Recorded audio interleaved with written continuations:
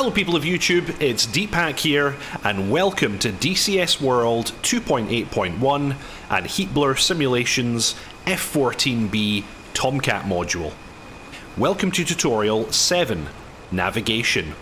Today we're going to learn all about navigation in the F-14 using the INS, using TACAN, using ADF, and using manual mode. This is functionality that is spread between the front and back seats. Of course, the pilot being the person who is executing maneuvers and maintaining the aircraft on course, and the REO in the back seat, for the most part, being the person setting the current destination and inputting coordinates in the event that these need to be shuffled about. Now, I'm going to pause and I'm going to bring up a little document, because before we go any further, I should talk about the types of point that can be stored in the INS.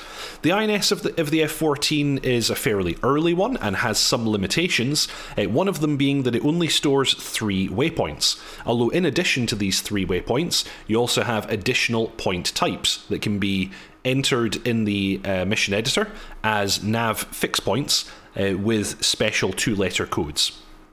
And these would be home base. Now, home base will be automatically entered if your flight plan includes a waypoint that is of the type landing.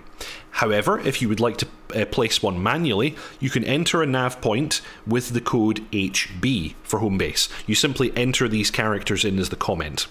We then have defend point. The defend point is code DP. This would normally be an area for you to defend, funnily enough, or in some cases it might be a concentration of friendly troops that you need to be wary of during your attack. Below that we have fix point. This would usually be a predefined INS fix point that you could use for taking an INS update, and this has the code FP. Below that we have hostile area. This would normally be a concentration of enemy troops, or something like a SAM site or whatever that you should stay away from. This has the code HA. Surface target would normally be your intended air-to-ground target if you are doing a ground attack mission. Surface target has the code ST. And then you have your initial point, IP. This is usually the point from which you will attack your surface target, and it has the code IP, unsurprisingly. Now take note of these symbols. These are the symbols that you will see on the TID if you're in the back seat. Everyone is probably familiar with the waypoint symbols because they're quite common. The other types, though, many missions don't have these entered. Now you can have these entered in the mission editor, as I said, using the 2-digit codes and the nav point functionality. However, like I said, often that's not the case. You then also have the ability to get Jester to enter them for you, or you could manually enter them if you jump into the back seat. And lastly, you also have the ability to create markers on the F10 map, and you can ask Jester to enter those markers as either waypoints or these various different types of reference point. So these are all the points that you can have in the aircraft. Let's now jump back into the sim and take a little look in the back seat as to what these might look like. And I don't really know what's going on there. That was weird. Let's jump into the back seat, and if we look at the TID here, actually I'm going to bump out the range a little, we can see most of these symbol types. So you can see waypoints 1, 2, 3, you can see my initial point, you can see my surface target, you can see a hostile area here, you can see, what was this one called again? A defend point, so that's a concentration of friendly troops. If I move this to ground stabilized and bump out the range, there is the symbol for home base as well. And I entered waypoints 1, 2, and 3 and the home base just as part of the normal flight plan. Those other ones were nav points.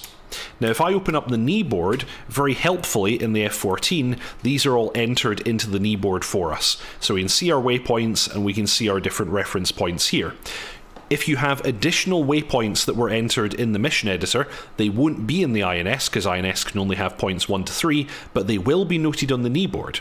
So the nice thing here is, let's say for example I've flown to waypoint 1 and then waypoint 2 and I'm now inbound waypoint 3. At that point I effectively don't need waypoints 1 or 2 anymore.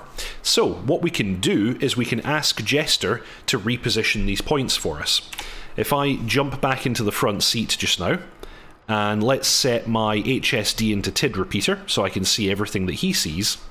Let's press menu, and menu again, let's go into Navigation Utility, and we're going to choose Restore Mission Steer Point. We then choose the waypoint we want to replace. I'm going to replace waypoint 1, and I'm going to replace it with the more steer points, and then waypoint 4.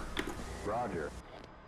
So you're now going to hear a bunch of clicking from Jester as he goes ahead and starts inputting the new details for waypoint 1. We can even see him typing in the numbers as he goes. And note that the waypoint 1 symbol shifts as he does the latitude, and now the longitude. And there it is, it's now in position. So he has now replaced waypoint 1 with waypoint 4. Now, something to note is that does not update the kneeboard. So the kneeboard is only correct as of when we took off. So we need to keep our own notes about which ones we've shuffled about. So let's do waypoint 2 now. Let's replace waypoint 2 with waypoint 5, but this time we're going to do it ourselves. So let's jump into the back seat. We use the TID and the cap in order to do this. You want to make sure your cap is in tactical data. You want to select the waypoint that you're going to replace, and you'll see that it's then highlighted. We're going to press clear, and we're going to open our kneeboard, and then we're going to press lat to enter the latitude. We're going to press the N button for northing, and we're entering 33131. That's all confirmed at the top of the screen, which we can actually barely see right now. Let me see if I can fix that. There we go. 33131. We can now press enter. Then we're going to press long. We're going to press E for easting, and we're going to enter 38267. I got lost. No, it was 38566. Okay, let's hit clear. Long, easting, 38566. Press enter, and we're going to want our altitude now, so we're going to press alt, and this one is positive 2535, so 2535. I find this keypad really hard to use, and press enter. And that's us. We've now updated waypoint 2, and you can see straight away it's jumped to this new location. So that's how you do all of that. So yeah, you only have 3 waypoints in the system at any given time, but you do have the free ability to swap them back and forth. Another cool thing that we could do, let's say we want to reposition waypoint number 3, but I want to do it by giving Jester a location on the map. Let's go ahead and choose mark label. I'm going to put down a mark label, and I'm going to call it DPAC waypoint 3. It's good to give it a name, especially if you're in multiplayer, so then people know what this marker is for, because other people can see your points. And now if I jump in the front seat, I'm going to go menu, menu, navigation utility, steer point from map. I want to replace waypoint 3, and I want to replace it with DPAC waypoint 3, created 21 seconds ago. Roger. Jester will now dutifully move waypoint 3 for us to the location that I entered on the F10 map. There we go.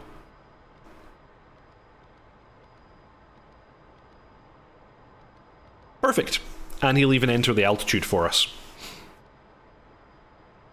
And that's all set. Excellent. So, that is how you do that. So that's how you maintain those points. I'm going to put my HSD back into nav mode, and now we're going to quickly cover the instruments that the pilot has for following these waypoints. So we have the VDI up above here. That's the vertical display indicator. The most important thing on here is the heading tape. This heading tape has a triangle on the bottom, and that's always telling you how to get to your currently selected waypoint. So, if we take a little look at the steering command push buttons down here, you'll see that we have modes for TACAN, destination, which means using the INS, AWL, which is the automatic landing system of the carrier, VEC, which is points given to us over the data link, and we have manual mode. Today we'll only be covering TACAN, destination, and manual mode. The AWL-S and the data link I'll cover in a different video later. So with the system set into destination, we then have heading information to the currently selected waypoint. Now, on the HSD, which is this display below, that's the horizontal situation display, we have a caret showing us the direction to the currently selected waypoint, along with a line and an arrow. We have the lubber line, which is these two diamonds showing us the direction our nose is pointed and the direction our tail is pointed at the current time. And then we have this indicator here, which is the ADF pointer. I'll cover that later. We then have the master mode that we're currently in. We're currently in destination mode. And we then have what we currently have selected as the destination. If I remember correctly, this is indicating waypoint 1, I think. I'm not 100% sure. But what we can do is if we press menu, menu, and again go to navigation utility, we want to select a destination steer point. So we're going to tell Jester, take us to the initial point. Roger that. Switching to initial point. And now you'll see that we're inbound IP. IN IP. Now, if we were in the back seat, the way we would select the current destination is using this rotary here. So whichever position this rotary is in is our currently selected waypoint. So I've now selected waypoint 2. Let's jump back into the front seat. And yeah, you can see inbound 2 displayed on the HSD. So we now know where we're going. So yeah, normally if you're in the front seat, you're just going to tell Jester what to do. Set destination. And actually, let's go waypoint 3. Switching to steer point 3. And there you go, inbound 3. And we have new heading information displayed on there. And the last instrument that the pilot has for navigation is the BDHI, or the Bearing Distance Heading Indicator. That's this indicator here. It's capable of displaying information from TACAN or from the ADF. The TACAN needle is this needle with the curved pointer that's currently spinning. Whenever the TACAN is not tuned, it just spins. And then this more pointy pointer is the ADF. And when it doesn't display a signal, it parks in the 3 o'clock position, just like this. So currently this indicator is completely dead. So, how do we tune our TACAN? We can either ask Jester nicely to do it for us, or if we look on our left console here, we have our TACAN controls here on this part of the panel, and you also want to take note of the TACAN command position. It can be in pilot or NFO, which is the back seat. We're going to make sure it's in pilot, and I'm going to select 48, and this is for Yankee or X-ray. We're going to have X-ray. We're going to make sure the TACAN is in transmit and receive, and it's then ready to use. Now, if I look up here, I can see that the pointer is now pointing towards that station, and it's even indicating a range. It currently says just under 35 nautical miles. Also, if I was to put my steering command into TACAN mode, I would then have a pointer showing me the direction to the TACAN. So we've got some new indications here. This triangle is the TACAN to, or the TACAN towards indicator. This plus is the TACAN from, if we were flying away. And then we even have the option of setting a course, and if we set the course that we want to fly to or from the station, we then get deviation lines as standard. So that's how all of that works. I'm going to put my system back into destination mode though. Okay, now the ADF. Now the ADF is only functional from the back seat. The front seat UHF radio does have an ADF option, but it's non-functional in the front seat. But if we jump to the back seat, and let's take a little look at the left-hand console here, this radio here, our VHF UHF radio, has the ability to tune ADF stations. Now I happen to know that I have an ADF station nearby on 114 MHz. So what I'm going to do first is on this outer ring, the inner ring is for changing presets, the outer ring here changes modes. I can switch this into manual mode, and then I can tune using the buttons underneath the display. I'm going to tune 114, and it's currently in transmit and receive. So in that mode, I should, I think, hear the Morse code. There we go. So I'm hearing the Morse code of an ADF station. Let's rotate the mode out of transmit and receive and into DF for direction finder. And in direction finder mode, this little skinny pointer is now pointing towards the ADF station.